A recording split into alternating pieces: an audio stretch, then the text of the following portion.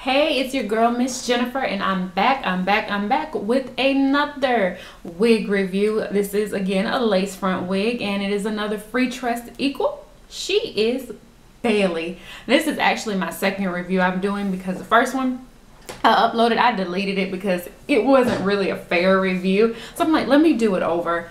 And I'm so glad that I'm doing it over because now that I tried it on the next day, I have it fitted better, so I like it so much better than when I first put it on. But anyway, this is her, and the color on this picture is a ombre highlight 227 144. The color I am wearing is an ombre 2730 613.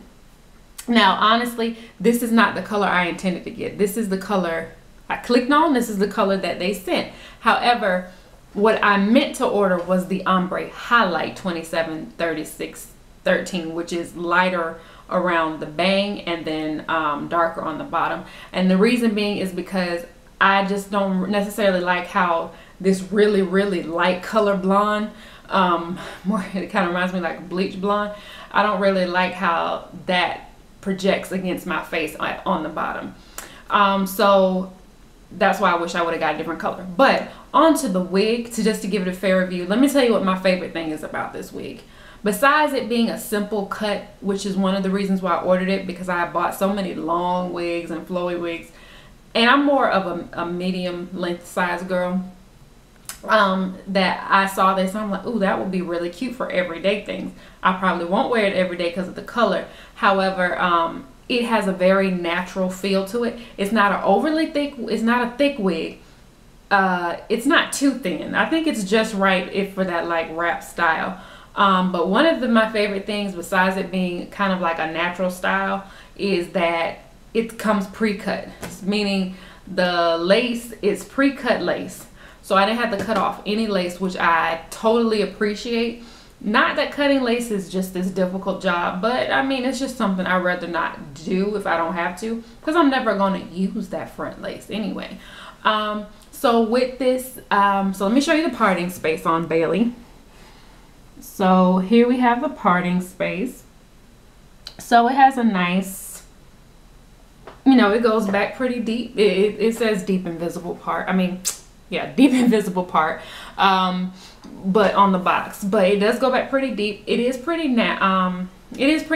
Now let me just say, I did not tweeze out any of this back here. I tweezed just a little bit at the very front, just because it was some hairs in the way, so I just wanted to tweeze that out at the very edge of the lace. But as far as all back here, that's just how it comes straight out the box. I did put some powder. I used my Maybelline Fit Me setting powder in the part to make it look a little bit more realistic. I wish you guys, if you saw my review on Kenzie, I did it again today and I wore it as a middle part, which I think is what it is really meant to be worn as, based on the positioning of the part and the back of the wig cap, and it looked so much better. Okay, but anyway, this here, I'm glad it came parted on this side, because I like, if I wear a side part, and I used to love side parts, but now I'm like always wanting to wear a middle part. But anyway, when I did wear side parts, this is the side I parted on, and a lot of wigs come parted on this side. So I'm glad that it had the part on this side so I could wear it here. So this does have a swoop bang that I have brushed to be more rounded, because I didn't really want the flips too much, which, just so you can see what I mean, if you look at this, you can see what I mean by the bang, how it really is, but I kind of prefer it more brushed down. It does come packaged in a nice box, just like the Kenzie did that I talked about, in this like shoebox setting. And on the back, it shows you all the different colors that it comes in. So I think that big picture is the OP99J that has more of that like purplish plum highlight in it. So this is the one that I should have got. This is what I meant by lighter at the top. So this is the ombre highlight 276013. That's what I want, but I ended up getting this one. And honestly, I think it looks better on here than it actually does in person, because even on this picture, it doesn't, the blonde don't look as blonde as it really is. But let me show you guys, silly me. what it looks like all the way around. So here's the side.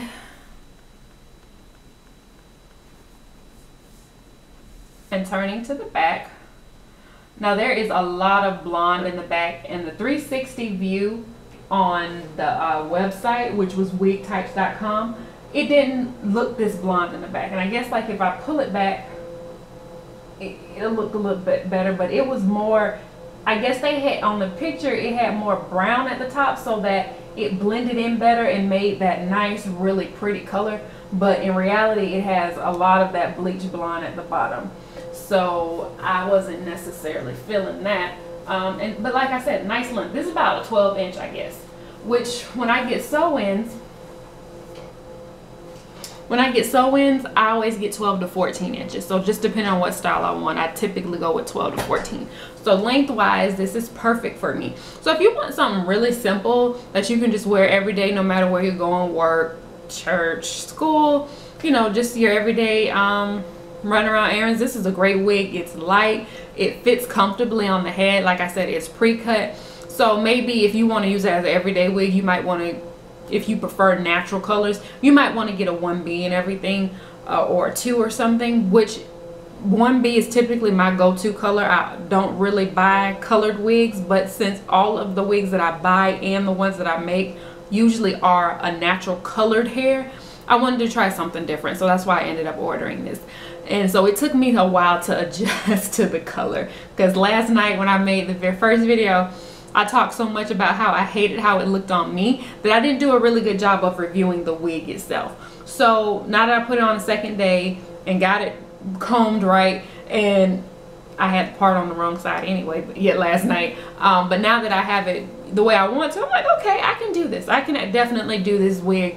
I won't wear it every day because of the color, but if I had gotten it in a 1B or 2, I probably would wear this wig a lot more often than Kenzie or Danity, just because Danity and Kenzie are so long, but they're both beautiful wigs. So would I recommend this wig? Absolutely. Just make sure you're getting the color that you want that works for you. So if you have this wig, let me know what your experience was. How did it hold up? If you have anything that you would like me to review that I haven't yet, let me know. Give me a holla. Yes, I will have some model coming soon, because I have had requests for that particular brand. I also have some other brands that I want to review for you guys. So until next time, you guys stay fab, God bless, and you already know. Peace.